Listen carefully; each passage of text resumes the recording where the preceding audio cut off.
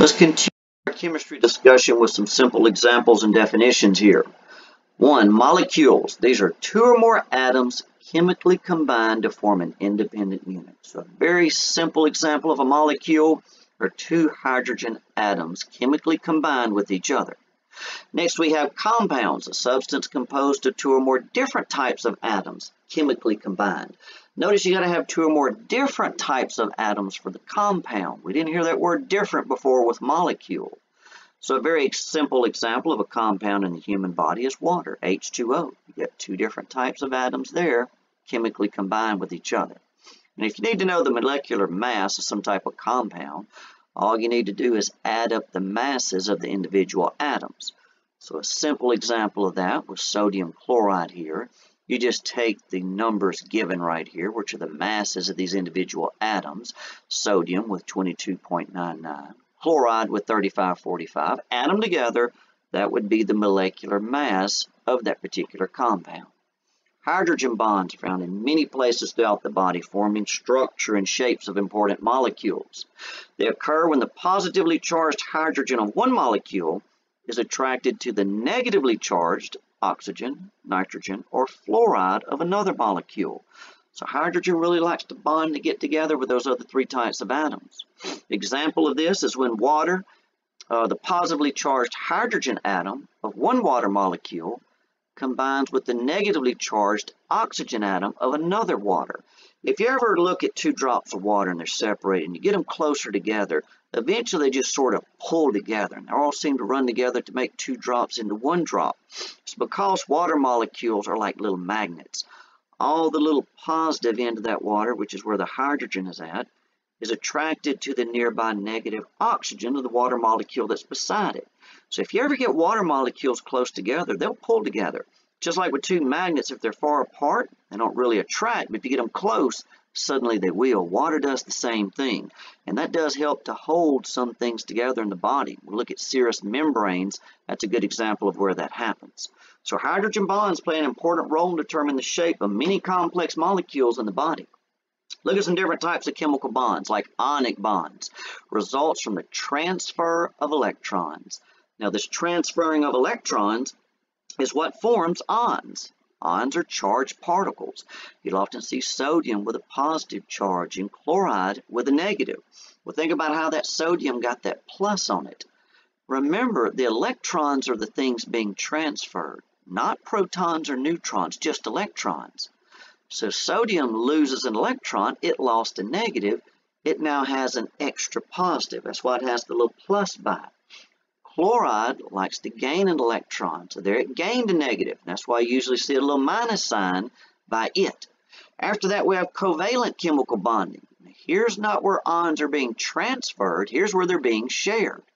So polar covalent bonding results from an unequal sharing of electrons. Water's a good example of that. Nonpolar covalent bonding results from an equal sharing, the lipids. And this explains why oil and water doesn't mix. The little water molecules are like little magnets. They're attracted to each other.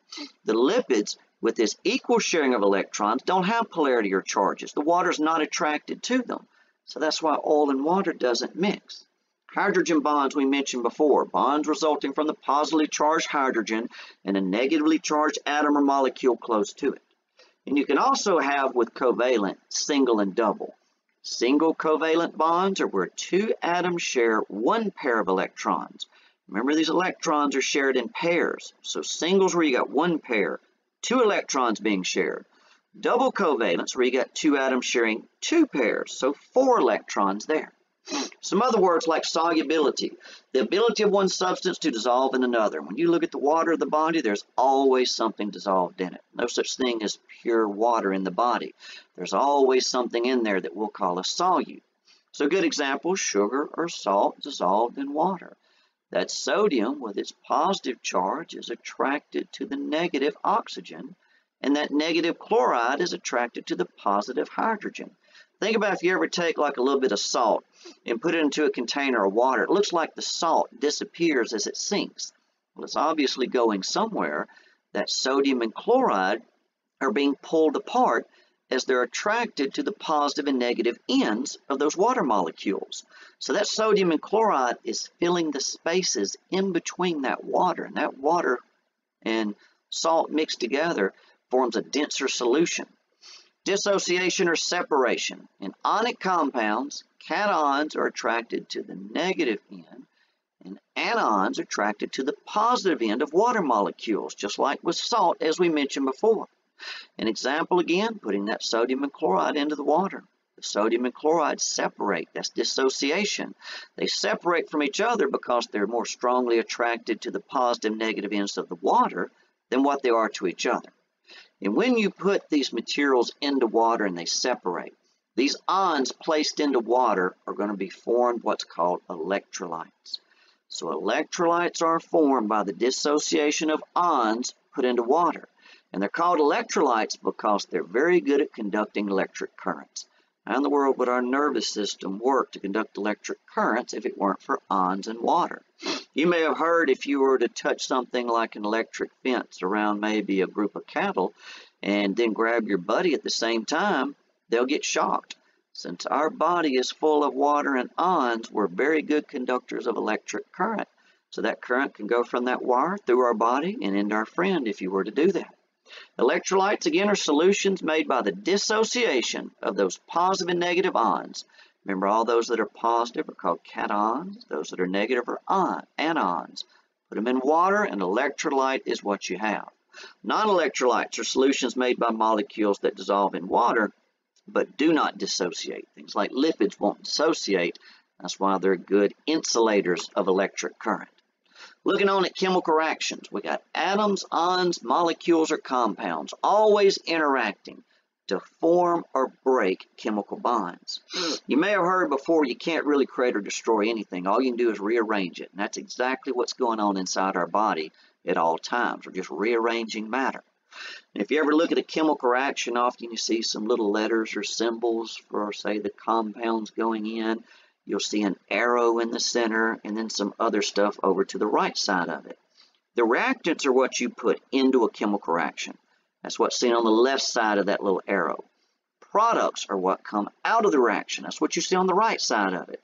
So you're going to put some stuff in, you're going to get something out over on the other side. And chemical bonds are made by synthesis and decomposition. Now, if you're ever synthesizing something, that's the same as anabolism. That means you're building something. If you're decomposing, you're breaking it down. Again, all you can do is rearrange matter. You can assemble things, that's synthesis, or you can break them down, that's decomposition. It's all that happens with any chemical reaction. Anabolism, here you've got chemical bonds are made and energy is stored. Carbs, proteins, lipids, nucleic acids are good examples of that. Dehydrations, where you have a synthesis reaction where water's a product. So you got water coming out over on the right side of the reaction. Some hydrogen and oxygen were removed from something on the left, combined to make water over on the right.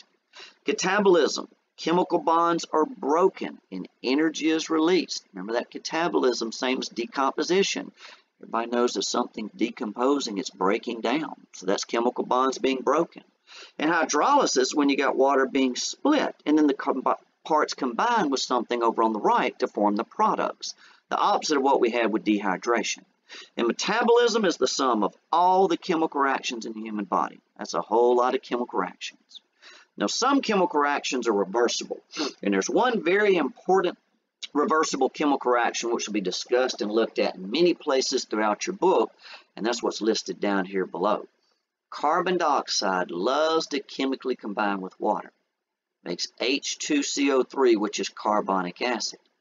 But that likes to break down, in other words, dissociate into hydrogen ion and bicarbonate ion. And the reason this reaction is so important is because with reversible chemical reactions, the materials always balance out or reach an equilibrium. In other words, all this stuff is going to balance and equal, left side and right side, given enough time. So since CO2 is on one side of this reaction and hydrogen's on the other, those two things always go hand in hand. When CO2 builds up inside of you, so does hydrogen. CO2 is removed, hydrogen levels drop. You could look at this from the right side. More hydrogen gives more CO2 and so on. But this will be discussed in many important chapters like respiratory system. Think about one of the reasons you breathe is to eliminate the CO2 out of your blood. If you don't do that for whatever reason and CO2 builds up, hydrogen builds up. And that's one thing that can cause acidosis. That gets bad enough that can lead up to and cause death. We'll also see here oxidation reduction reactions. Oxidation is the loss of an electron by a substance, and reduction is the gaining. Now, often that doesn't make sense. You say, wait a minute, reduction is the gaining of an electron? You got to remember, electrons have a negative charge. So if something gains an electron, it gained a negative. That's why that's called reduction. Oxidation is the opposite, the loss of an electron right there. And you'll see some oxidation reduction chemical reactions throughout your chapter.